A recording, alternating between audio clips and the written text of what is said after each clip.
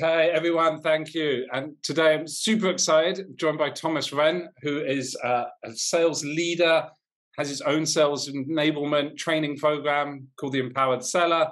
So super excited. We're going to cover some really interesting topics there about how to get into the peak performance of selling, Thomas's history in sales, how he got into it, some of the challenges he faced and where he is today. Super cool. Really looking forward to this one. Thomas, I'll let you start with a quick introduction to yourself, and then we can go from there. Yeah, thank you, Gautam. Well, absolute pleasure to be here. Thanks for having me as a guest. So as you say, Thomas Wren, founder of the Empowered Seller. We're obsessed with performance, sales professionals. We're having a chat just before this, mindset, peak performance, all these type of things. That's what I'm obsessed with. So that's what I do. I'm fortunate enough, privileged to coach some of, and in my biased opinion, some of the greatest salespeople in the world in tech sales and SaaS sales and beyond. Let's just get straight into it. Super fascinated. I looked at kind of your work background. You were at companies like Riverbed for quite a while, great company. And you started in sales, you're in sales for a long time. And I think, even within your kind of LinkedIn profile, you were told by a doctor, to quit sales. What happened there? What's the background to that? Super fascinating. Sales is so stressful, so I'm just super interested in that story. So it's a long story, and I will try and keep it in the confines of this podcast. But I say this: anyone listening, any founders, any salespeople, we all know this is a stressful space. There's a reason why we're paid way above our peers for most things, and a big part of that is the stress, the uncertainty, and so on. So everything I talk about, everything I coach and essentially preach comes from personal experience, the good, the bad, the ugly, that type of thing. I've been through the lot. And I, like most people, I came into sales because I wasn't too sure I wanted to go, but I saw these cool salespeople in this team that I was in. I said, what are they doing? They get to go out and go and watch the game. And they get to do all this cool stuff. I know they work hard because they're always in the office or at customer site, but it fascinated me, and I never considered myself a salesperson or having that type of skill and so on. And I came into sales aged 20 years old, thereabouts, and I struggled at the start. BDR, I would contest, is still the hardest role in sales, rejection 99% of the time and so on. Having to get your head in gear to start again, and then you finally land an appointment, and then you're back to zero, you got to start again. So going through that, I found the first 3 months hard, and then I was really on my flow and really enjoyed it. I was proving a point to myself, hey, I can do this. I'm gonna prove it. I moved up. I was performing pretty well. Young age, I moved up into account executive roles and then sort of mid-market management and so on. Everything was mostly good, on the front of it, on the face of it rather, hitting quota attainment, landing partners, landing big deals, some of them that I would come in, try not to be too smug in the office because I landed a big client and so on. Things were mostly very good. However, I recall as around age 25, age 26, things started to go quite downhill and quite rapidly for me. So anyone that's been in sales listening to this, you'll know, quarter end stress is a real thing. Year end stress is potentially an even bigger thing unless you're way ahead of yourself. And it's just that uncertainty. It's just that pressure that we feel. Some of it warranted, a lot of it not warranted. Your boss is stressed. They don't mean to, but they often push it down to us and so on. And for all of us, we can struggle. Mental health, physical health, focus, motivation, just drive. All these things start to go at points. But for me, with an underlying medical condition, age 18, 19, I was diagnosed with something called Crohn's disease, which, if you're not aware, autoimmune disease whereby the body literally attacks itself under pressure, under stress. So, and a kind of, a standard job outside of sales without the targets, the pressure and so on, that's hard enough. And then with all the pressure and the expectations and the targets, the sleepless nights, all these things are terrible for something like Crohn's disease. So, it got to a point where I was performing pretty well, ups and downs, emotions, ups and downs, health, mental health, physical health, and so on, definitely ups and downs. And my very well-meaning family doctor literally said to me in those words, Thomas, you ought to find a career where stress is not part of the job. Sales is not for you. And so that was really hard. I don't know if it's because I was a young guy. I was stubborn. I still am probably, but I was definitely stubborn and young enough back then to say, yeah, I kind of hear what you're saying. I certainly trust your advice because I'm really suffering here. And, just to give you a non kind of too visual example. Yeah, for me, things like turning up to a customer meeting 30 minutes early. I want to be there on time, I want to be there prepared and so on. But knowing that a little bit of nerves, excitement and so on, I would potentially need to use the toilet. And, unfortunately, multiple times being stuck on the toilet, unable to get off without going into details, and then being late for that meeting and having a team looking at me like, why are you late? And me just too embarrassed to tell them what was going on. So that's where it got to me. And, my students will have, we all have our own challenges, but the students that have challenges around stress, pressure, and so on, all of these things knock that peak performance, which is what I'm always striving for and what we do.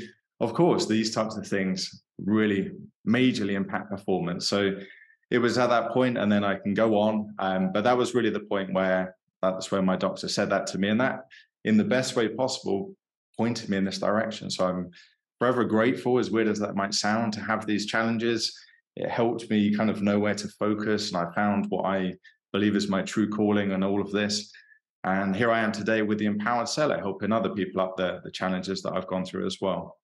Appreciate, you start in sales. I started same time, like 2021, and you start as an SDR, and then you see these kind of field account executives, enterprise salespeople, typically people in their mid-30s, driving really nice cars, super nice holidays, nice watches, nice suits. And you think, oh yeah, I want that. I want to earn loads of money.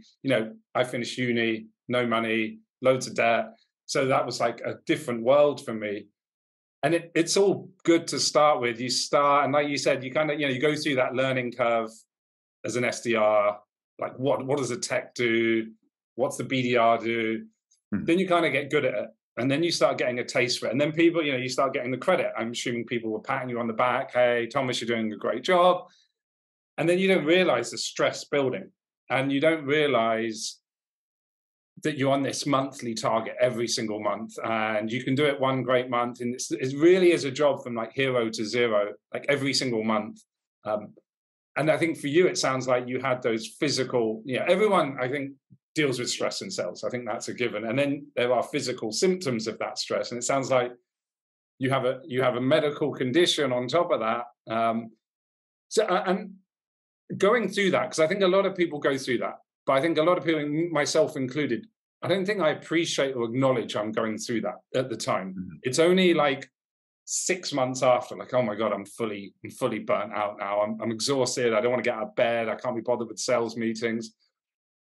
How do you, if you didn't have your physical, autoimmune issues here, how would you have found out? What tips would you give to people to, if they're going down this route before it gets too late?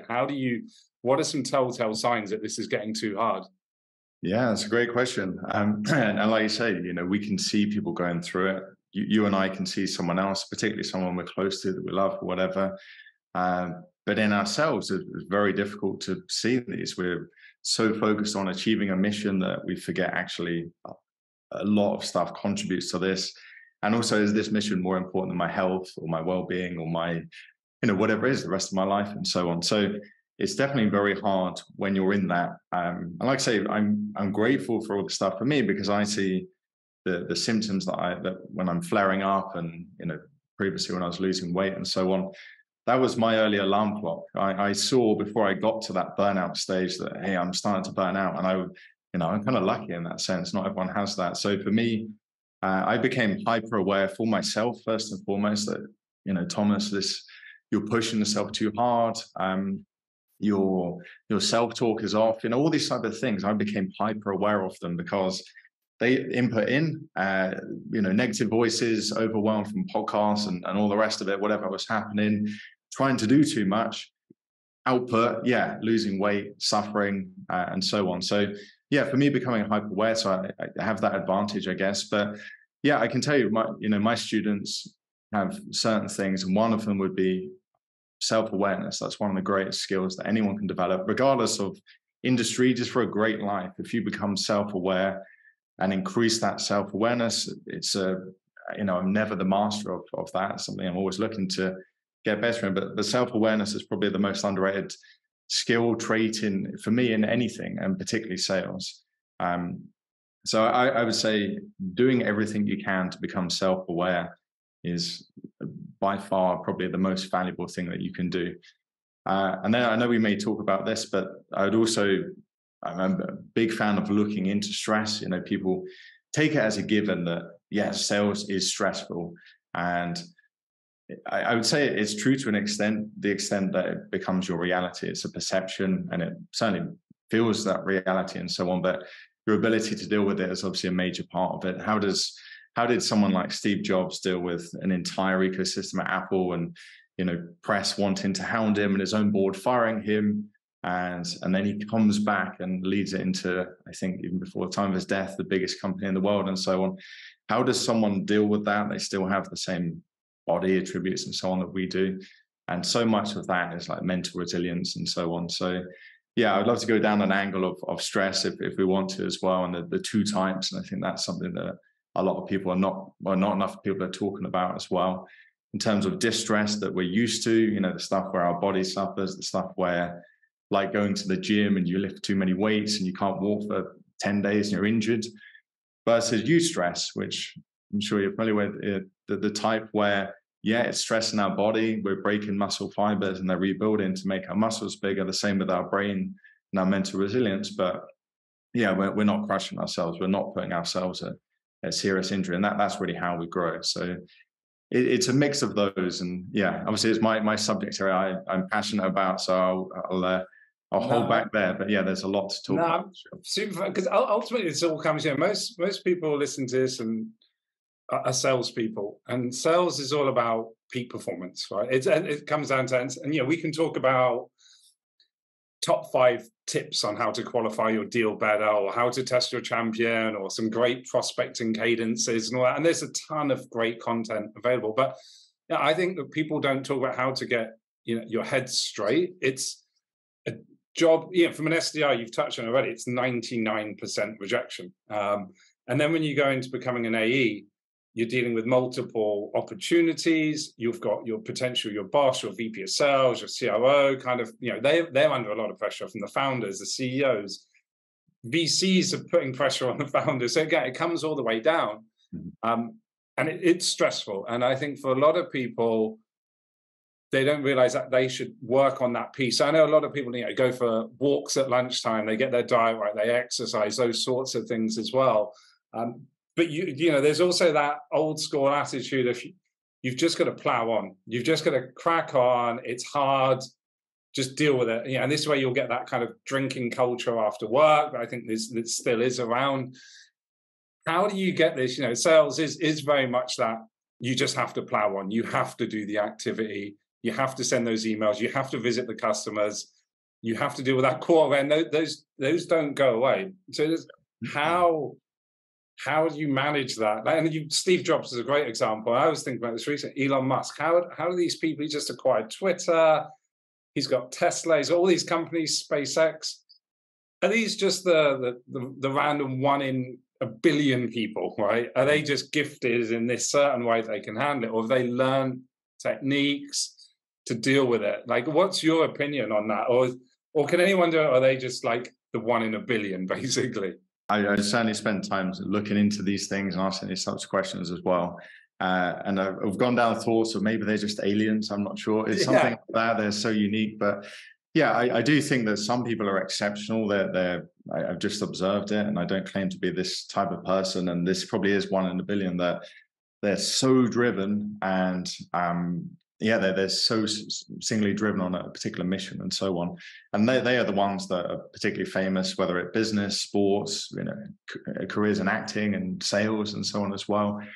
But yeah, one of the biggest things I would say is, it's about yourself. How are you doing against your own potential? We all have different types of potential, from our upbringing to our physical attributes to our intellect, social intelligence, emotional intelligence, and so on. So we all have things working for and against us. And really, again, a big part of my job is to help people recognize, this isn't your natural trait, but this is how you're going to sell, because there's a million ways to sell very successfully. So how do these people get there, and how do we strive for more of it? So one of the big things that sort of mentioned at the end of your last question about distress, which is where most people are in sales. We're pushing hard. Why is it at the start of the quarter we're not doing so much? At the end of the quarter, we're not sleeping, we're stressed, we're calling the customers, we're probably annoying a few people, but we have to. We've got to push on. You only have to take a step back, and obviously I'm fortunate to have been on both sides, 10 years in sales doing that, and then years outside of it working with individuals. So I'm in the dugout, the boardroom, whatever you want to call it. I'm safe. You're the one being kicked and shot at every day. I'm here safe with the hindsight and so on. So yeah, I'm lucky I get to see these things and have experienced them as well.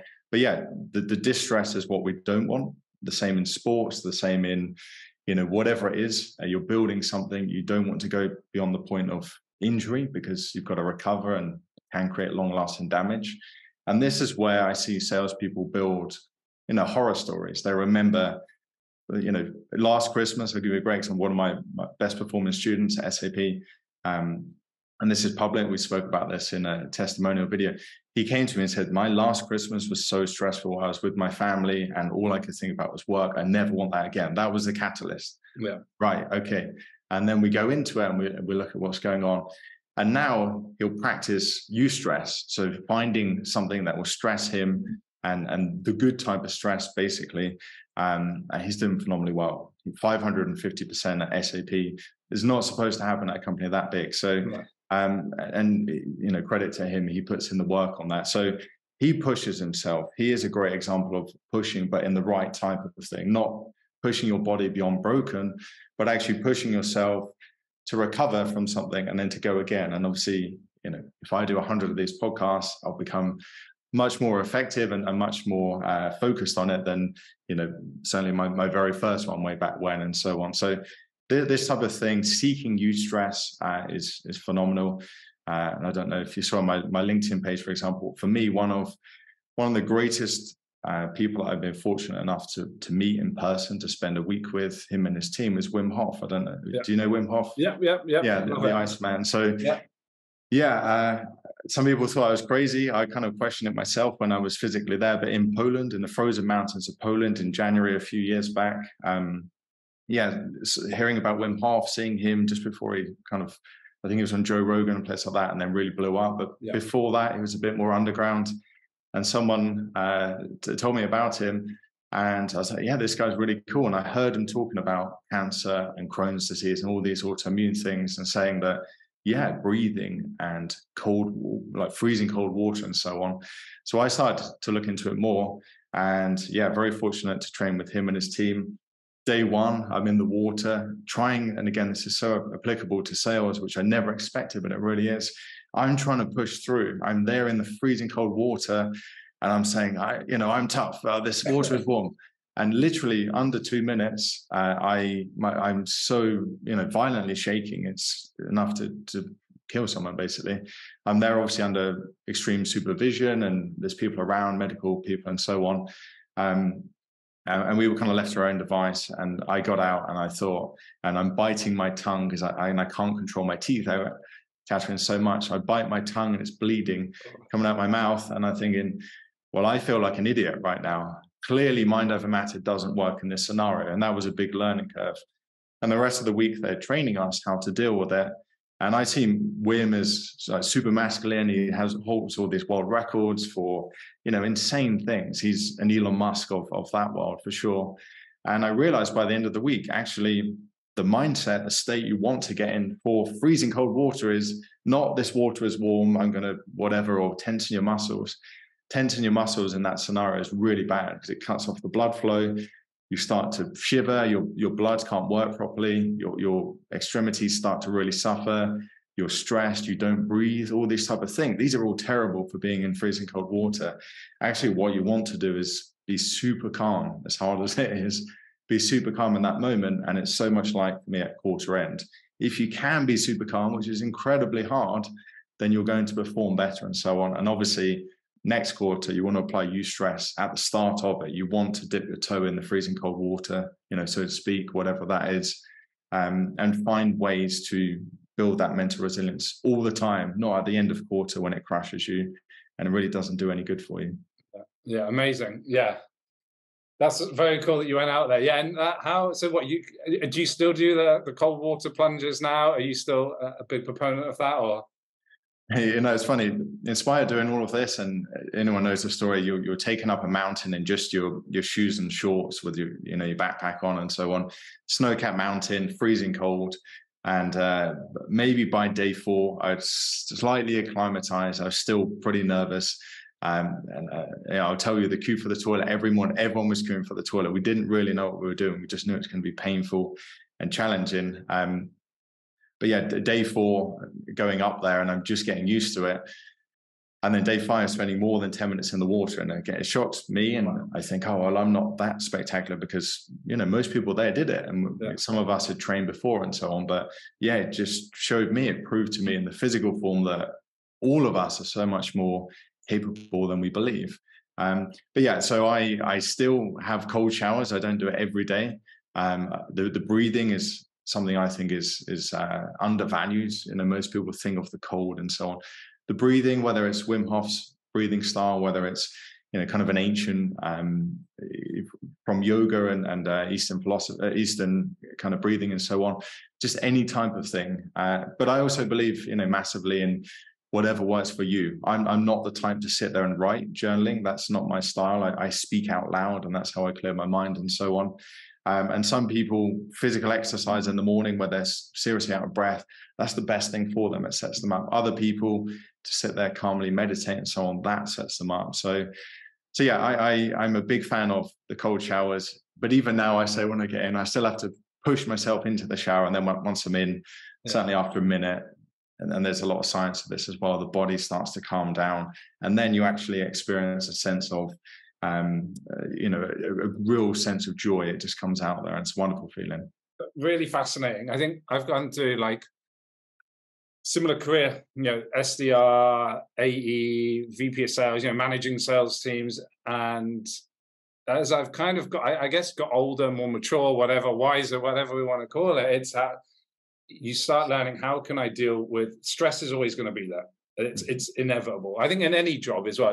This isn't specific to sales. It's kind of like how it's identifying what's the root cause. Why am I getting wound up like this? Why am I over amplifying this issue or this challenge? And for me, I've learned, I've gone through this and now going into a founder, building products, hiring technical people, raising VC money, those sorts of things. And they're a different type of challenge. And what I've learned is that, this isn't going to change for the next 5-10 years. Mm-hmm. So, I've got 2 options. One is I'm either just going to be really wound up and stressed all the time, or the other is learning techniques. I don't journal either, but, going for a run in the morning, going for a walk at lunch, those types of things I find incredibly helpful. Yeah. Amazing. No, super interesting. So now kind of moving on, you've kind of went through that journey. You've kind of then moved in and you decided, hey, I want to help other people. And you help salespeople now with the Empowered Seller. What made you, an AE role in a tech company, a leadership role in a tech company, are quite well paid. You can live a really nice lifestyle. Starting your own business, you're taking that big hit, you're taking the risk. What made you do that? And that first kind of 12 months, 18 months, again, you've thrown yourself back into a really stressful situation. You've got mortgage, bills to pay, whatever. What made you want to start your own thing? And did you do anything different in that kind of 12, 18 months that you didn't maybe do in the first 12, 18 months of your career? Yeah, that's a great question. So I can tell you, you've rightly identified what happened. The first 12 months of doing this, I shifted from one to the other, and I felt like I was kind of back at school. I was learning a lot, and feeling the stress as far as, I've left something very well paying with lots of additional progression opportunities there into something that is very unknown for me. And obviously from a financial element, a major hit. From a delivery element, I know what to do every day, kind of like if I get up and I do this, and these are my 10 accounts, I know where I'm focusing on. I don't know how they're going to react, but I know what to. So I went from relative certainty, as much as there can be in sales, which is pretty low, to almost no certainty with that. And in the process also, just again, that self-awareness, going through all of that. And also the journey of self-awareness can be really tough. It's not an easy thing. You don't just look in the mirror and say, oh, I didn't realize that. It's you learn best from the hardest things, the things where your weaknesses are identified and so on. So that was for me, that was going through that again. Like I say, BDR is the hardest role in sales. I respect anyone that makes it through, and that's why they're probably going to make a great salesperson after. And in the same way, going through that first year, I know a lot of people dropped out, and I hands up multiple times even on a daily basis sometimes, am I doing the right thing here by going into coaching? But yeah, really what led me to it was a couple of things. So one of them, obviously my own journey. I felt like I couldn't unlearn what I realized, and thinking I thought it was all about sales tactics, and I've done Challenger and Spin and Medic and Miller Hyman, and we'll both remember that one. All these great, and I'm a big fan of these, by the way. I'm not knocking these. It is good when people go through methodologies, but we all know people that use, adopt the challenger sale mindset, and they do very well. And then we see others, they adopt the same thing, they've had the same training, and they struggle. Like, well, why is that? Maybe it's Medic, maybe that's what we need to do, and they do well, and someone else struggles, and so on. So for me, like I say, I was on the ground, I was on the field being kicked and shot at or whatever. And then taking the Wim Hof story, and there's many others, living with Buddhist monks in total silence, which was even harder, weirdly, stuff like that. And I'm there not to build performance, but to kind of like cure what was going on for me. And in the process, realizing, wow, this stuff actually has a massive impact on performance. I'm excelling from it. And overcoming these challenges, I wonder if other people can as well. And sure enough, it's true. So one was that kind of journey, learning what I learned and thinking, wow, this is like the game changer. This works so well with the challenger sale, with Spin and so on. And most people aren't talking about it or realizing it. And then the other side is just a personality trait, I guess. I'm the type that likes to work very focused with an individual. For example, I don't coach entire teams, because we've all been on sales training where we didn't necessarily want to be there. So the individuals that work with me, which is why I have such gratitude and praise for them, they decide to work with me. They seek me out, in my team, in my program. They seek me out. They're always growth mindset individuals. That's the great thing, and it's a pleasure to do it. So yeah, realizing, firstly with my own team as a sales manager, that some of these are struggling with things that I struggle with.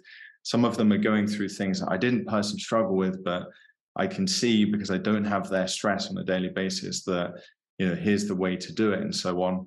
And I'm very fortunate. I get to share what works from one with someone else, and so on. So it was a mix of those, basically, the two together. And yeah, it just kind of landed here. And like I said, I didn't really have a plan. I just thought, I believe I can help people. I have this big mission with the Empowered Seller.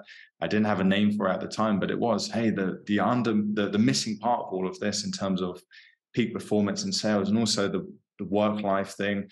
I have students tell me that some of the best wins they got are unexpected. My marriage has been the best it's been since the 7 years I've been with my wife or husband or whatever. So things like that, they're not supposed to happen, but they nearly always do. And that, for me, it just brings me such joy on top as well. Yeah, amazing. Yeah, I was thinking, as you were talking there, I was thinking, yeah, I've probably been on 15, 20 sales kickoffs. And it's the same thing every year. It's 3-4 days. They might fly you out to Vegas or the US or somewhere in Europe. I mean, it's great to catch up. And it's the same kind of format. It's, let's review the year. Let's kind of review some exciting stuff for the next year. They're trying to pump people up. And then they'll kind of go into like new product announcements, new comp plans, new sales trainings and things like that. But yeah, I think in all of those 15 to 20 SKOs, I don't think at once they talk about, how to enable that peak performance mindset, how to deal with, stresses, how to improve yourself. I think it's just such a missing element. And I think as you were talking, I was kind of like, I think every SKO should include this type of this program for at least half a day, an hour, whatever, just to get people thinking. Especially now, I think as people get mobile crazy and notification crazy as well, everyone's on Slack, or they're on their sales forecasting, or they're prospecting. So what are one of the big things you see? You work with individuals here. So you see all different shapes and sizes, different salespeople, different strengths, different weaknesses. Is there a common, and this is $1 million question here, is there one thing that you see in all of these people you coach straight away that you can actually, I can see this person is dealing with this issue? One simple hack should start solving that. Is there something you see that's more common in people that you just see every single time? Doesn't matter. I'd love to know what that is. And then secondly, like, what recommendations you give those people? What's the kind of takeaway that they can start using, like, almost immediately? Yeah. Well, I'll make a point on what you said there just before the questions, by the way, because I think it's a great point as well. Like you, I've been on many sales kickoffs all around the world, and it's really exciting at the start. You get to stay somewhere in a fancy hotel, and then by number 8 or something, okay, I'm slightly dreading it. I look forward to meeting teams and so on. And yeah, unfortunately, it is it's not spoken about anywhere near as much as it could, or in my opinion should be. And you made a point earlier, and I think it's a great point as well. You've gone from sales manager with great experience to founder, and I'm sure you resonate when you become sales manager. Your salespeople become your customers more so than the actual customers out there. So your focus changes, and then founder, even different. You have even more people and variables to overlook and so on. And I have this great visual. Obviously, I can't show you one here, but the idea being that so much out there is focused on your interaction with them. So them being how to prospect, how to cold call, how to navigate C-level, how to work with procurement, how to impress your boss, how to get a pay rise, how to build a relationship with your sales engineer, your BDR, and so on. And all of these things are good, by the way. I'm not knocking them, but chances are you probably have 10 customers or 100 customers. You have multiple partners and people bidding to be your partner. You have one boss or maybe a couple perhaps, and certainly senior management above. So you have all of these relationships. And I'd argue sales is really all about relationships, especially in this space, tech sales. And actually, there's one core common denominator in all of those, and you pick this up yourself. It is you. It's you as the individual, you as the salesperson. And this is where I talk about you are the sales machine. You are the one that is out there every day, and so on. The hardware is your body, your mind, your brain. That's all good as long as you're looking after yourself to some degree. You've got what you need. The applications, the things you're learning, the methodologies, the sales tools like OneShot and other great tools out there as well. The things that you have at your disposal, and the thing that most people miss is that underlying operating system. And again, this is where we're talking about now. You're trying to do all of this on Windows 95. It's not going to work. And that's obviously I'm old enough to remember all this pretty well as well. But that's what I see. So seeing all of that, people have this great knowledge, experience, and so on. And again, going through it myself, all this knowledge and experience counts for nothing if your body, your mind, and so on is not in a great space. So that biggest, single most important relationship, I would argue, to the end, is the one you have with yourself. And that is so important. It's also the cheat code, the performance accelerator in every realm. And it also makes all of the others different, because your boss might leave tomorrow, their choice or not. You have 10 customers. If you focus on just 2, the other 8 are going to suffer and they'll leave as well. So you cannot spread yourself possibly that well without spreading yourself thin. But you focus on yourself and all of these strings attached to you in the middle, then all of these things perform better. So it's a point you kind of talked about as a founder, and I just wanted to make that point as well. Focusing on yourself, whether it's with us, whether it's with someone else, whether it's just becoming more self-aware, whatever, is so valuable for the sales people out there. So I'll get back to your question. If I remember, you were asking, what do I see as far as a common challenge? Yeah, what do you see as part of a common challenge? If you had like 50 people that you were coaching in the next 2-3 months, you kind of say, okay, this one's going to come up in 49 of them. All 50 are going to have this one challenge. They know about it. It's subconscious. It's conscious. What is that most common thing? I think you probably touched on it. It's themselves. It's probably they're not prioritizing themselves, right?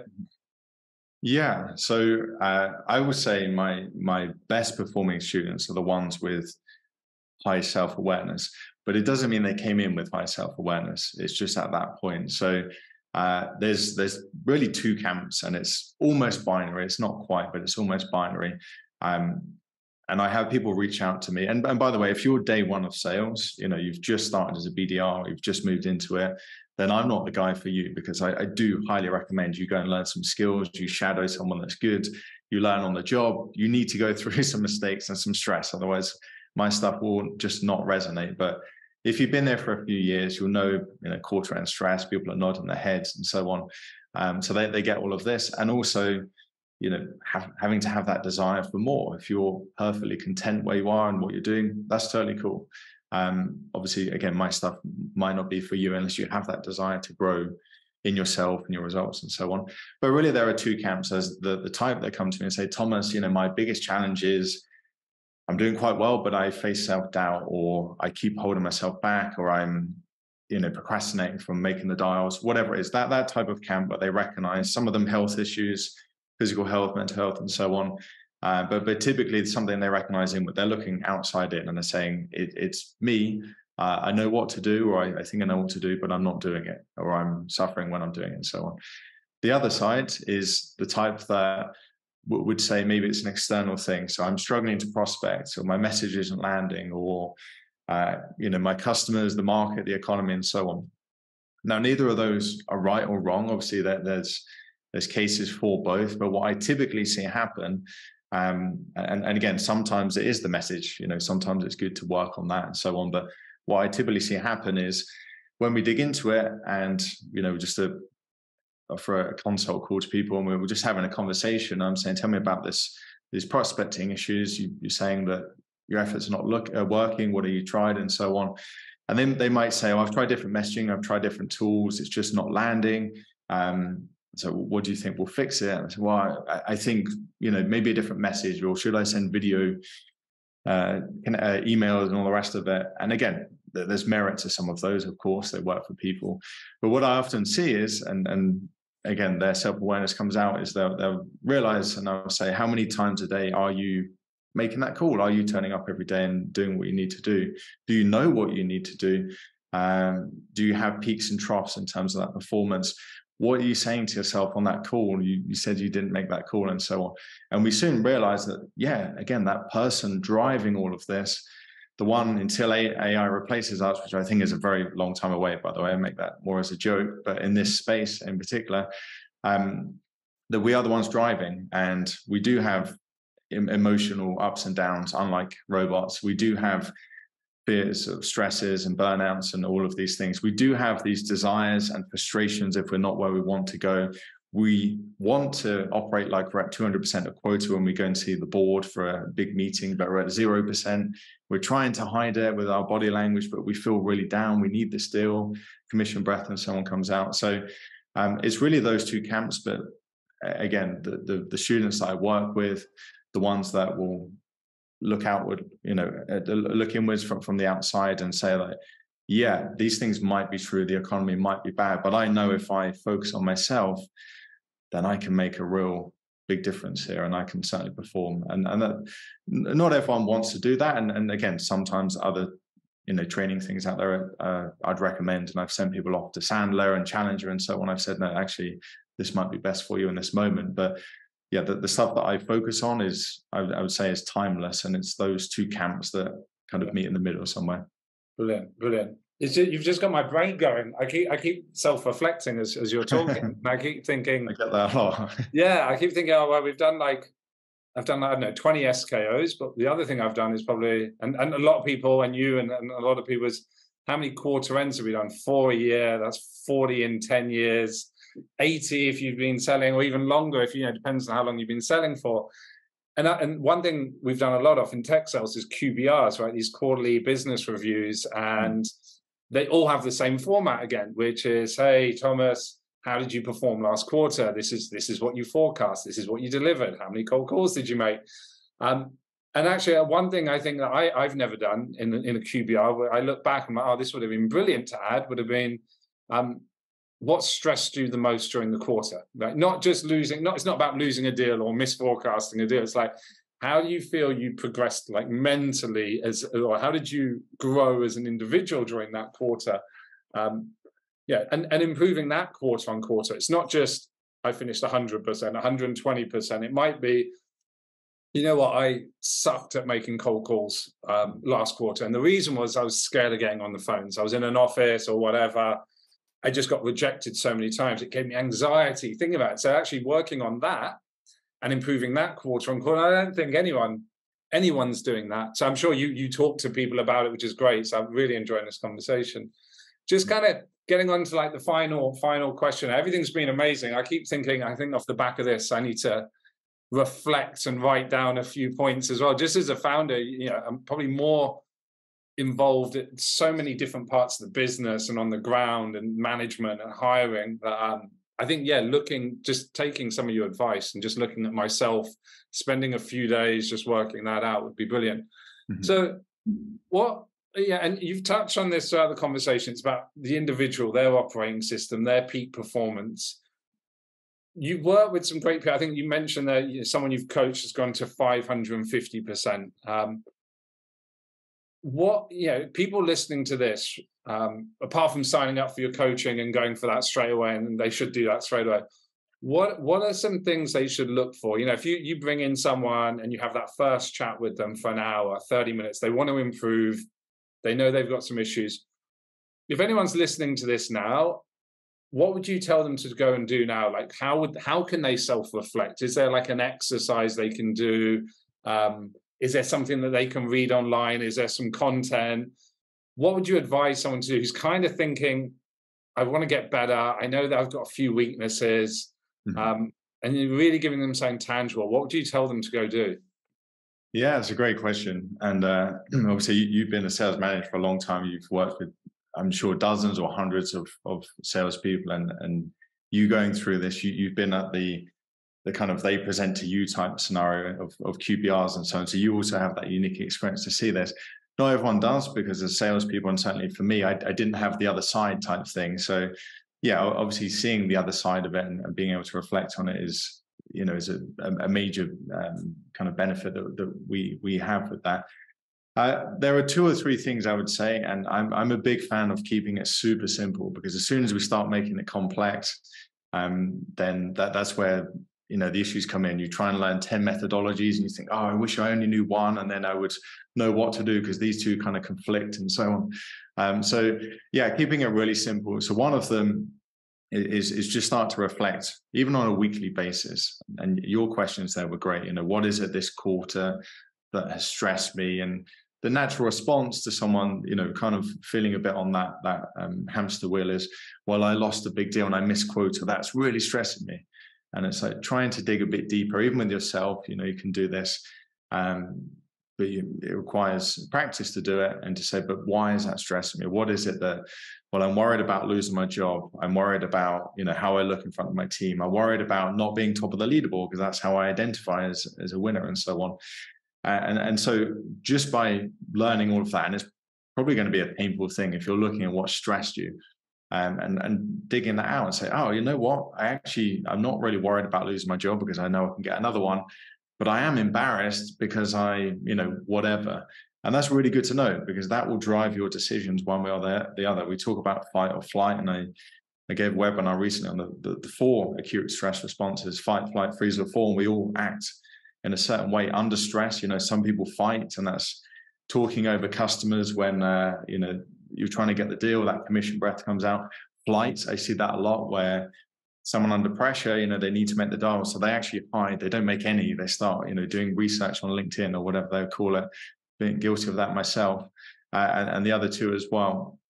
And just by being aware of it, what is it that's really stressing me? What is it that I'm saying to myself before this? I was really nervous before that meeting. What was my physiology? How was my body set up, and so on?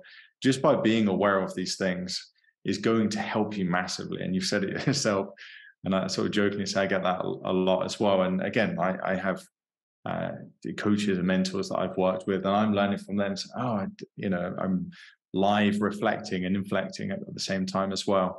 So that would be one. And then on the flip side, also, I have a questionnaire that I ask students to fill in at the start when we start working together. I want to see where they are now, partly from a quota attainment and so on, but more so from them as a person. Who are you right now, and who do you need to become to get where you want to get to? So yeah, if you're saying these things to yourself, how do you, and one of them is, 1 to 10, and I think we've got 50 questions on there now. It's quite comprehensive. And one of them is, I rarely give myself credit for good things that I do. And most people think outside of sales, salespeople are full of, gift of the gab, they're charmers, they'll sell their mother or whatever, all this type of stuff.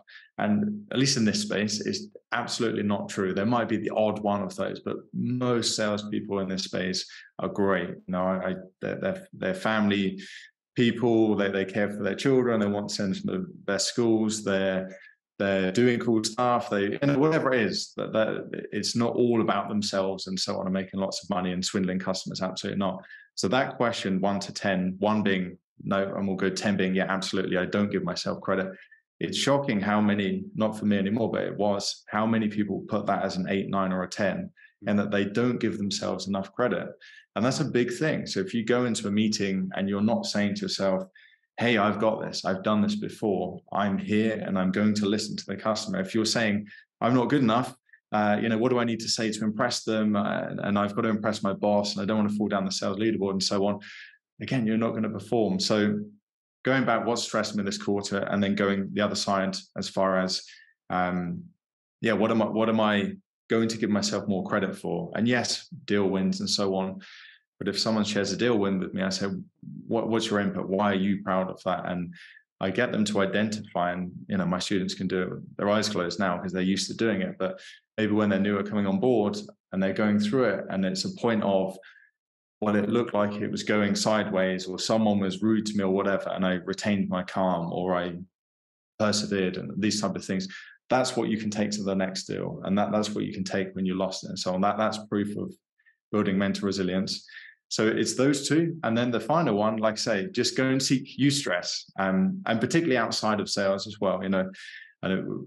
Talking about work-life balance, I see it now. There's no 9 to 5, so we can't balance it. It's the integration. So we carry again, another big complaint is, I'm struggling to switch off outside of work. I'm with the family on vacation and I'm thinking about work. I'm at work and I'm thinking, I really need to spend more time with my family. It's a horrible place. And again, I've been there myself. So seeking eustress, seeking things that scare us, we find challenging, put us out of breath, whatever. For me, I kind of joked to my team, I'd mentioned this on the call.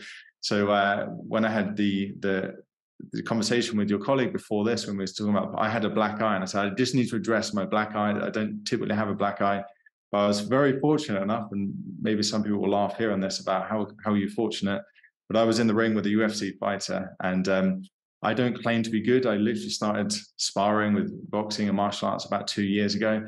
Obviously didn't stand a chance, and he went certainly easy on me. But I came out of that, it was only 2 minutes. It was super intense.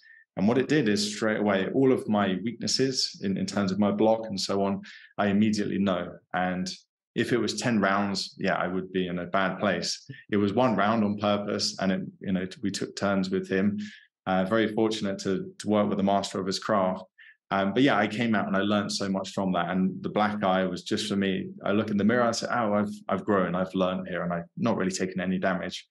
So seeking eustress, seeking things that, like I say, that scare us and so on, because when we are under pressure, which we naturally will be in sales, it's, hey, I've done this, I ran this, I did this when I was suffering before, I overcame this. And that credit thing, that wants to be a 1. I do give myself credit for good things that I do, not just deal wins, but being calm around people under pressure, coming back when I thought all was lost, and so on. Amazing. Yeah. I thought you were about to go down like a Fight Club route. You started a Fight Club, and the others. Like, oh wow, you've really taken it. Maybe next year. I love this. I think there's so many.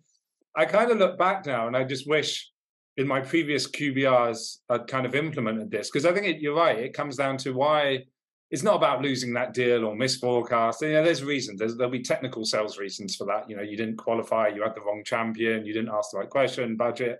But it's actually delving deeper. It's asking, like, why did I can say from personal experience, you know, when I've got an investor update to do, but we're also managing sales and we're hiring, or a product feature didn't get shipped in time. All of those things are really stressful. I found for me, just putting it in perspective, writing down, you know, just working on it, being better organized, using a better task management system have helped me massively. Thomas, amazing.